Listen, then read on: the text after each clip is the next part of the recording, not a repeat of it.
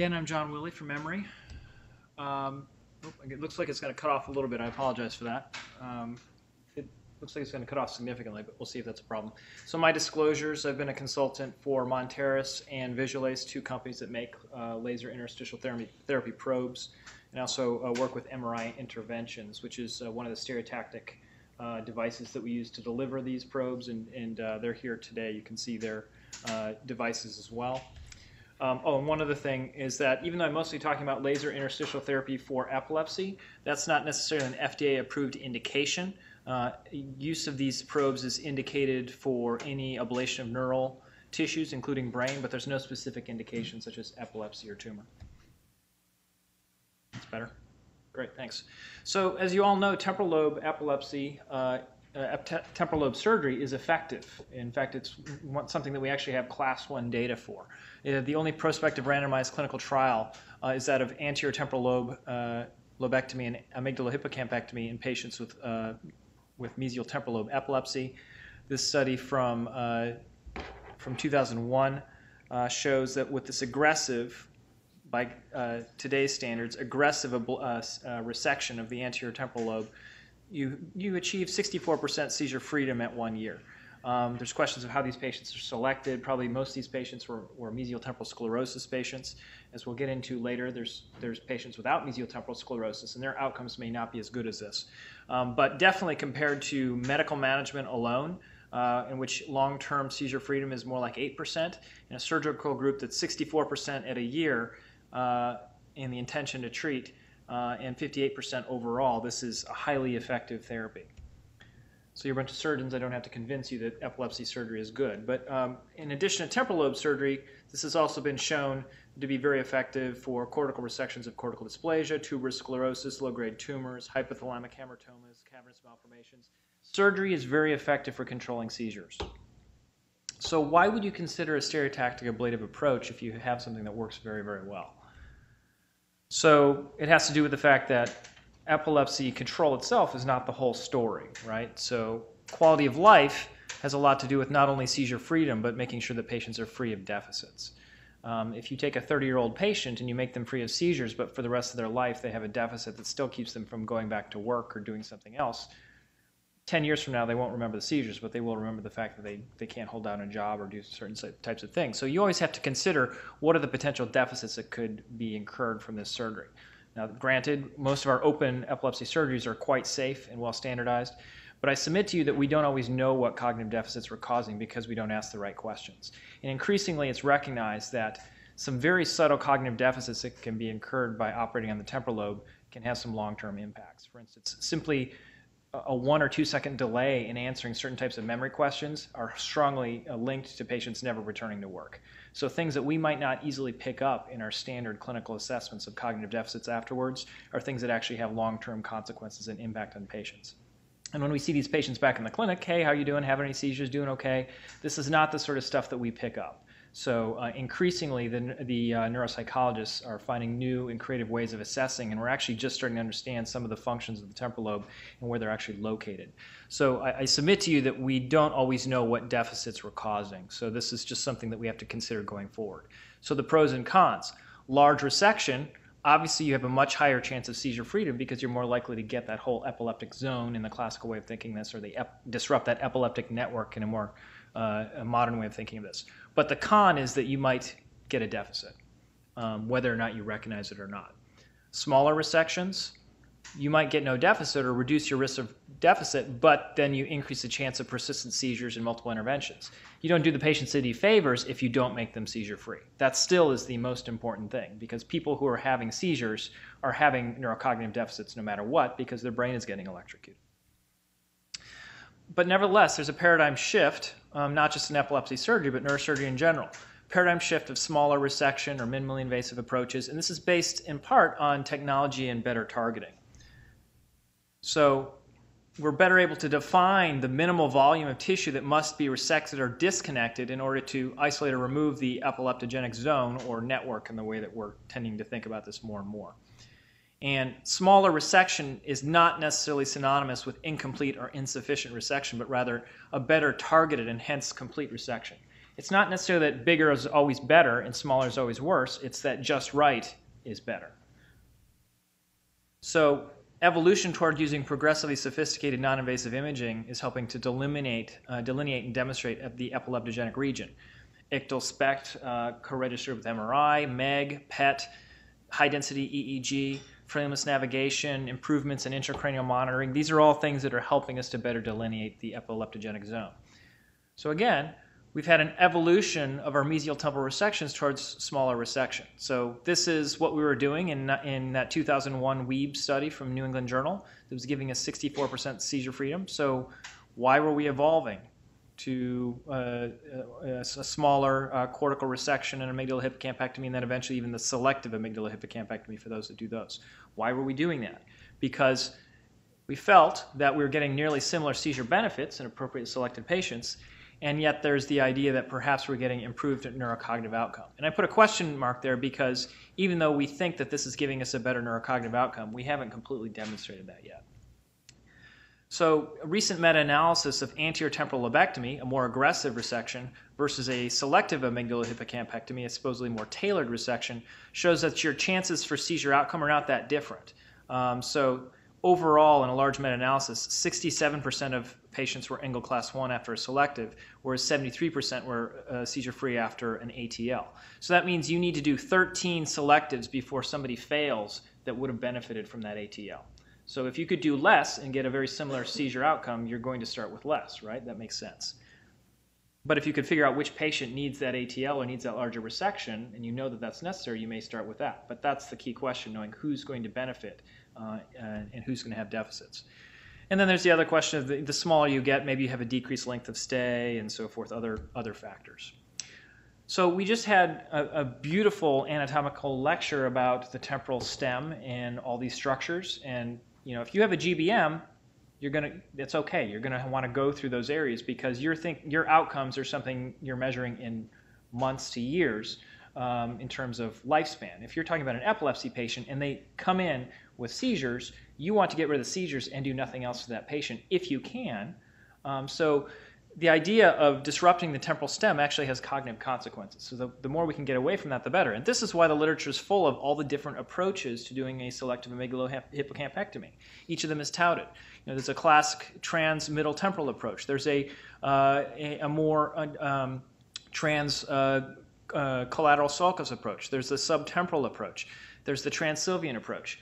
I submit to you that each of these, with the exception of ones that really do an OZ approach and come subfrontal, almost all these approaches are going to be very disruptive or either retract the temporal stem or actually transect the temporal stem. The trans-sylvian done through a temporal approach is actually one of the most disruptive. As you saw in the last couple lectures, you can get to the amygdala through a quote, trans-temporal, trans-sylvian approach, but you cannot get to the extent of the hippocampus without really coming under the frontal lobe, in which case you need to do more of an OZ.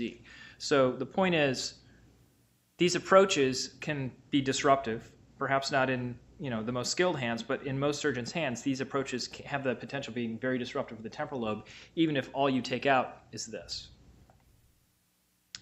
So what's the point of just getting the fly if you've destroyed the living room in the process? I use an analogy with my patients of having a classroom full of kids. Everyone's doing their assignments. You've got one kid in the back of the room who gets up on a table every few minutes and screams at the top of lungs and throws things around. The rest of that classroom is not going to be very effective until you take care of that one kid. And the way we used to take care of that kid was you threw a hand grenade in the classroom and you take care of the problem. But what's the collateral damage? So can we take that one kid out, put him in detention, and everyone else gets a better grade? So the goals of stereotactic ablative procedures in epilepsy: minimize adverse effects, surgical and cognitive, and decrease healthcare utilization, length of stay, complications. So laser interstitial thermal therapy is basically the most modern version of this, and this is basically the use of lasers to create a thermal lesion in the brain. But what has really allowed this to become much more useful in the past couple of years is the merging of this technology with the use of MR thermography, being able to do real-time targeting and actually measure temperature of the brain and see your ablation in real time, the extent of it, and knowing when to quit. And also the fact that the fibers used to deliver this thermal therapy have improved to the point they're now cooled. You can control your temperature so you don't overheat, and improvements in stereotactic targeting in general. So the idea here is not, you may think laser and thermal therapy, and for those of you familiar with radiofrequency ablation, you're used to this. Oh, in order to destroy tissue, you have to boil it, right? You just want to boil it in a very small area, above 100 degrees Celsius. But that's not actually what we're trying to do with thermal therapy. What we really want to do is work in this area. From 44 to 59 degrees Celsius, temperature damage to the tissue is very time dependent. If you ever burn your hand with hot water, what do you immediately do? What do you do if you get hot water in your hand? You run it under cold water. Why? Because it's temperature and time dependent. You've heated up the tissue, and the longer it sits at that temperature, the more damage is being done. So you run it under cold water to try to stop that damage. So if you raise the tissue temperature even just above 45 degrees and leave it there for a few minutes, you're actually creating thermal damage. And these are much lower temperatures than what we're talking about boiling, where you would vaporize tissue, cause gas, uneven heat spread, and so forth. This is the danger zone. So as long as we're heating somewhere in this range, we can safely and predictably produce ablations. So this is one technology that's used, Visualace, that I mostly use. There's also the NeuroBlade system I'll show you as well. We have this station here today. You'll be able to see this hands-on, see how the station works. You'll see some of the devices that are used for this. This is basically a cooling cannula with a fiber optic probe that delivers laser energy and a diffusing tip, which then basically just shoots light out into the tissue, hits the tissue, and delivers energy. And so this can be delivered with a stereotactic stylet, and then you replace the fiber optic probe, and that allows you to put this where you want and do a thermal ablation. So stereotactically implantable optical fiber for delivery of laser energy. This particular system is a 15-watt 980 nanometer diode laser. Terminates in this 10 millimeter diffusing tip. There's also a 2 millimeter diffusing tip option for really small ablations. And it's enclosed in this internally irrigating polycarbonate cooling catheter, and allows you to do real-time MR thermometry, so this is a phase contrast imaging, and irreversible damage zone prediction. So this workstation is a slave to the MRI, so as the MRI is running, it's taking that data and running the algorithms that help you to predict where the damage zone is and when to be done. So this is the fiber again. This is the stereotactic rod that is used to put it in place. This is a stereotactic bolt. So you drill a stereotactic hole in the skull, put in this bolt, and then feed this through that. So here's a patient, the very first, one of my very first patients that I did, that she had a singlet pole that we were hearing about in the previous lecture. She had a epileptic focus there that we had demonstrated with depth electrodes, and because these are very minimal incisions, you can actually go right through the forehead. So we did ablations in that location. So this is one way to do it, and we did this with a frame, and you'll see how to do that today. You can also do this with frameless stereotactic systems. And then we also routinely use the ClearPoint system, which is a system designed for DBS, but we've adapted for doing MRI interventional ablations. This is a competing technology by another company called Monteris. They make the NeuroBlade thermal therapy system. It's a very similar type of system. It's a slightly bigger probe, slightly more complicated. They tout the ability to do sort of a side-fire laser so you can direct the thermal therapy. There's questions as to how different that really is, but this is another version of this, and this is their own frame that they use. That this is use frameless navigation. But increasingly, both the Visualace system and the Monteris system can be used with any number of stereotactic platforms. So whatever your stereotactics of choice is, you can use these systems. I don't want to belabor this. These have slight differences in some of them are theoretical, some of them are practical. But the point is, there are two different types of systems that people are using. And if you want to talk more about that later, about what the advantages and disadvantages of each are, we can. For the most part, the Visualace system and the Monteris system were designed and came in the market about the same time. The Visualace system really caught on with epilepsy, whereas the NeuroBlade system was mostly being used for tumors. So Visualace has been used, I think, something going on 2,000 times in the United States. About half those cases for tumors, half those cases for epilepsy. And last I checked with NeuroBlade, there was something like 400 cases in the United States, mostly tumor, very few epilepsy, but they're catching up on the epilepsy front. So any stereotactic method you use can be used to put these things in place. BrainLab VarioGuide, and you can see it very well for those who use that. The Medtronic Precision Aiming Device, we have that for you to play with today. or some people call it the robot arm. It's basically just a stereotactic outlining arm that you can then drill through. Same thing with the Vario guide on the Brain Lab. It's a very similar concept. You can use frames like the Lexel or CRW. You can navigate, some people who have cannulated drills with navigation, freehanding these with stereotaxis. I wouldn't recommend doing that, but some people do that. I think this is highly inaccurate. And then, of course, the ClearPoint MRI targeting system that I make a lot of use of at Emory. So the surgical workflow for stereotactic laser thermal amygdalohippocampotomy, which is our workhorse application, we do a lot of mesial temporal ablations with this. So it's a transoccipital approach to the mesial temporal structures, going through the body and head of the hippocampus and terminating in the amygdala. When we first started, we were mostly doing it with a CRW frame, although we've gone to the ClearPoint system. There's the stereotactic bolt in place with a fiber in it. There's another picture of that coming from an occipital approach. Again, here's a fiber in place in the mesial temporal structures.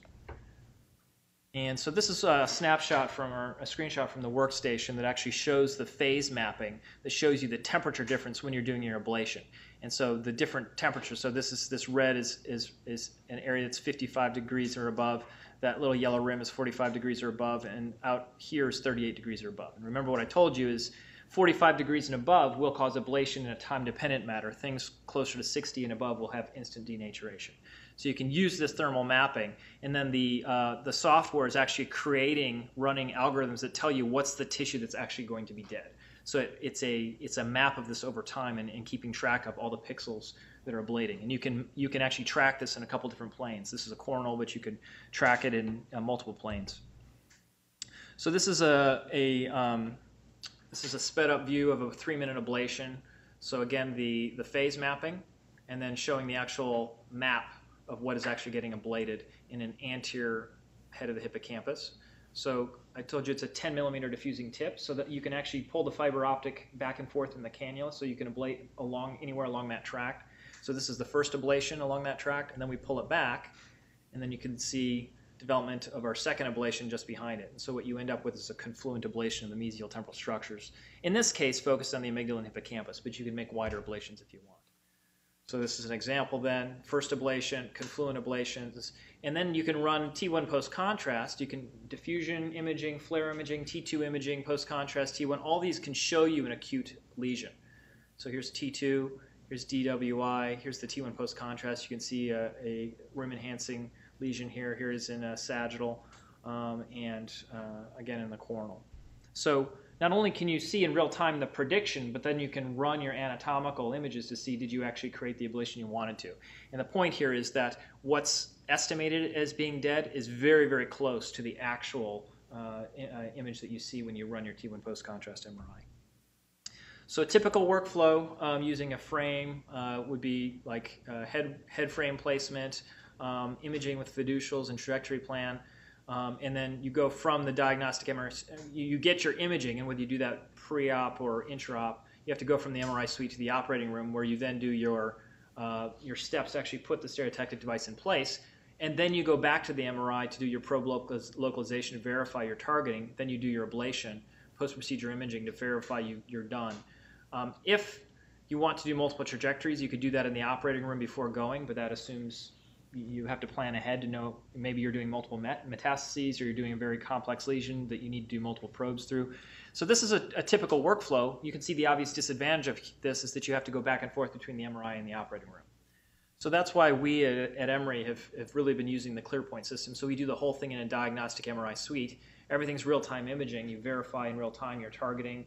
You see what your ablation is, and if you decide then and there you need to come at it from another trajectory, you can do that. So this is actually a case I did yesterday. So this is just an example of an amygdalohippocampeectomy. So you see the patient positioned in pins. This is a flexible head coil on the MRI scan. I've shaved in the area that I know is going to be approximately the region where I'm going to start. And I usually start about 5 centimeters above the inion and 4 to 5 centimeters over laterally. That's just my starting point, and then I give myself room. So this is with no pre-planning. It's relatively standardized for that particular approach. And then this is a fiducial grid. This shows up on the MRI scan. It's a little grid of A, B, C, D, E, F, 1, 2, 3, 4, 5. It's just a grid that allows you to, once you've created an entry point, to be able to mark that on the scalp. You'll be able to see that when you get next door in the stations later today. And then you get your volumetric imaging. And then you create a plan. You can start with your target in the head of the hippocampus, and you can create a trajectory that's somewhere along that grid, and that allows you to then keep track of where your entry point is relative to that grid. Say it's maybe, box B3 or something like that, and you can see where that is, and that's going to be where you're going to mount your frame. And just like a navigation system on BrainLab or Stealth, you can modify this, and it reconstructs along your trajectories. You'll be able to play with this workstation next door and see what it feels like. And then the other thing is the software recognizes the grid, and then so you can see it's recognizing this, and then it tells you where this projects out onto the scalp. So my entry point is right there, and so that tells me where to mark the scalp and actually put the MRI guidance frame on. So once you do that, put that frame on, this is what it looks like. It's a frame, and these 4 dials here allows you to change X, Y, so there's a platform, so you can make fine adjustments in X and Y, and a pitch and a roll. So it's like a miniature version of a CRW frame that allows you just a very confined space, that same sort of stereotaxis. And then you run sequential brief scans and it makes recommendations of how to change X, Y, pitch, and roll until your cannula is perfectly aligned with your desired trajectory. And so what you can barely see here is a little X marks the spot overlapping with where it's actually pointing. And so this, you can't see this probably, but it's showing here an error of 0.3 millimeter 2D radial. So that's a 0.3 millimeter radial error in the X and Y. So it tells you also it's off by 0.3 millimeters in the X and 0.1 millimeters in the Y. So you can get quite accurate with this in the prediction. Then you do a stereotactic twist drill in the MRI, just because we don't have an MRI compatible air drill that we would use for this. But the other point of this is percutaneous. So you make a stab incision in just a twist hole. Truly stereotactic procedure. This is an example then you can put a ceramic stylet partially in and see, is it actually going where you expect it to? So you don't have to put it all the way to target and then find out you were wrong. You could put it in part way and then project. So here's a projection. You can see our stereotactic stylet, and then you can follow a line down to your target, and it'll tell you this is within, you can't see it because it's blurry here, but 1.4 millimeter 2D radial error. So that's close enough for a stereotactic procedure when I'm going to do an ablation. So I can see it's going to go where I want it to, and then I can finish inserting the device.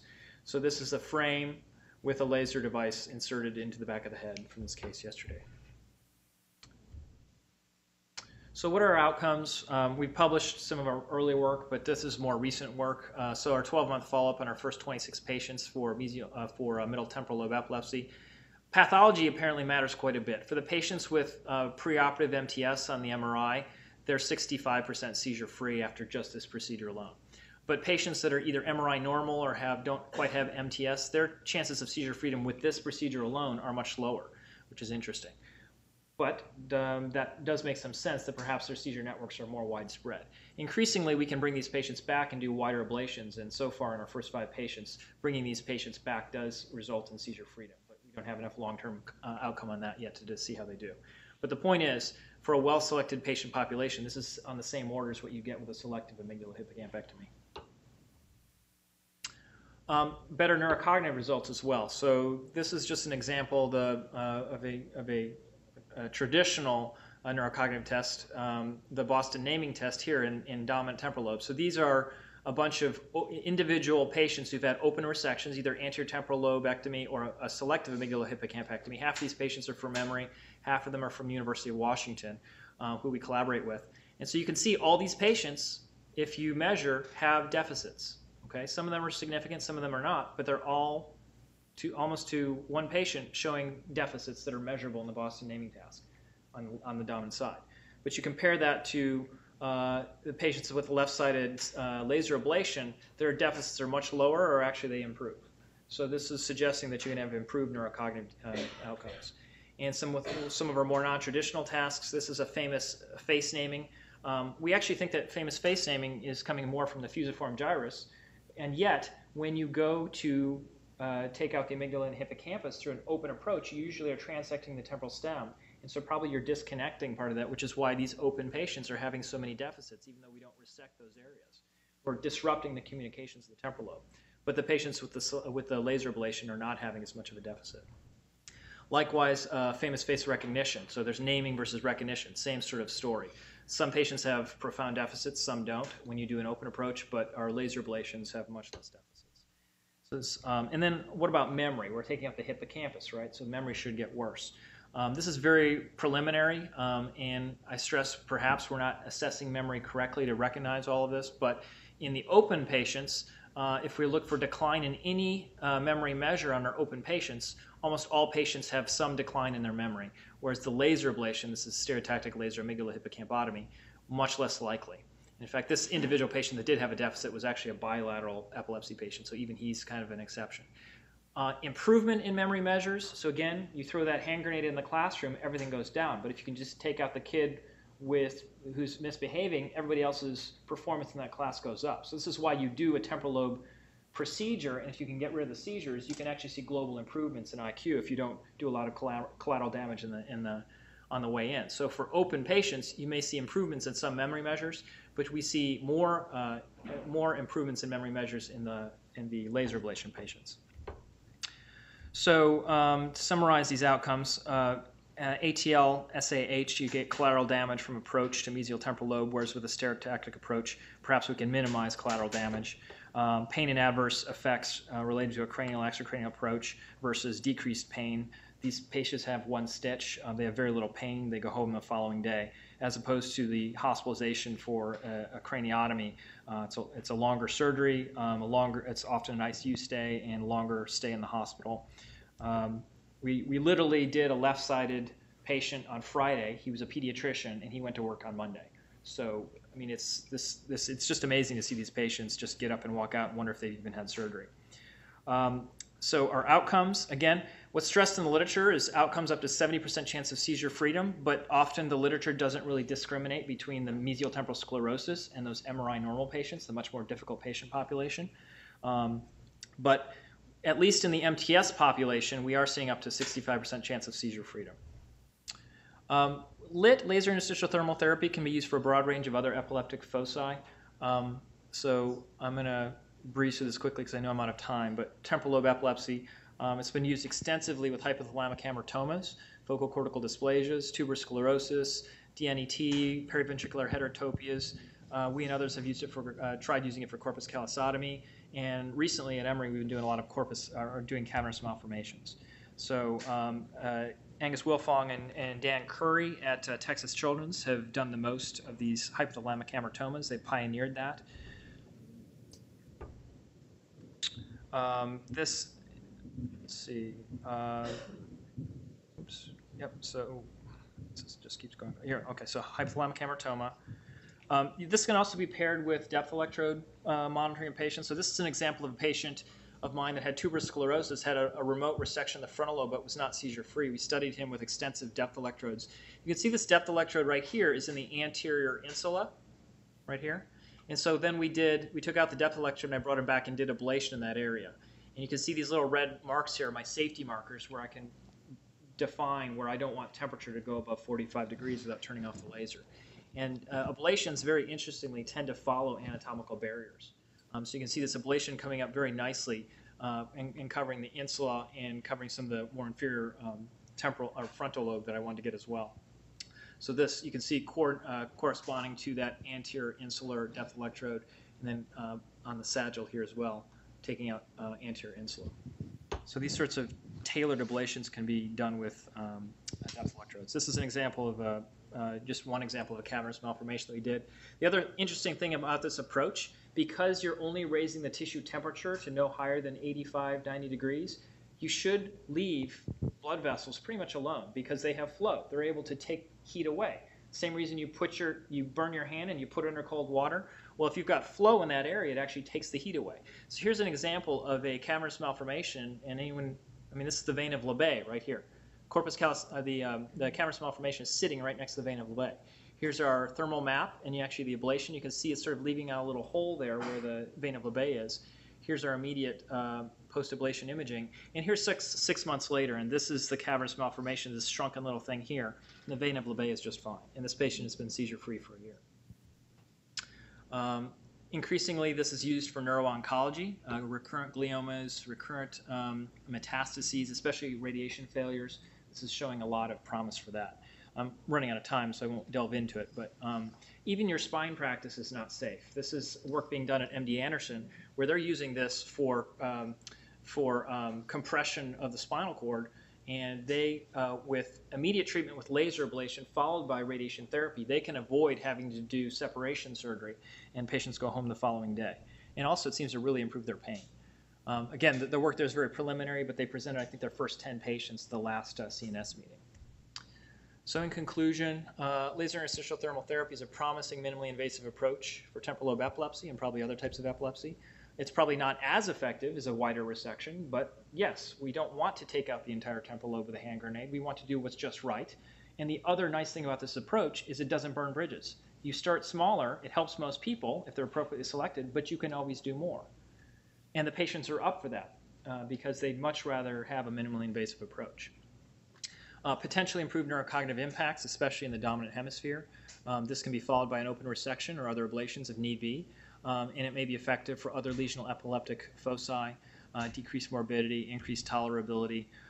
There's an increasing role in neuro-oncology that's being defined, and we're still looking at the improved healthcare economics of this. Obviously, we're minimizing patient discomfort and recovery time. And of course, there's nothing like having a minimal incision. So with that, I apologize for going over, and I'm happy to take any questions. Yes?